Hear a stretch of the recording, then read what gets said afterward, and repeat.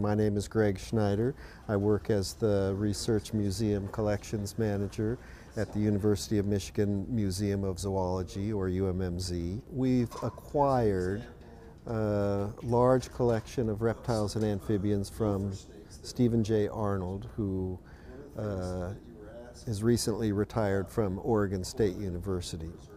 We recently got around 40,000 specimens from his collection, and mostly two kinds of snakes, garter snakes and water snakes, and a couple kinds of salamanders.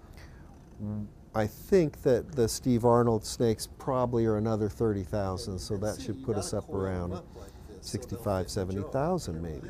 I can't know exactly until I get them all cataloged and into our computer system.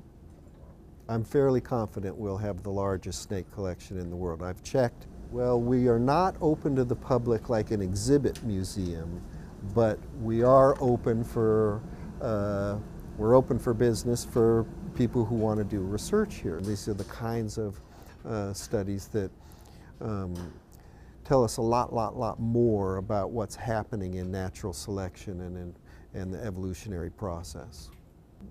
The more stuff you have and the more associated materials that you have, the more things you can do. I think that since these specimens arrived, people are very enthusiastic and supportive and excited about the kinds of research that are going to be done with these collections.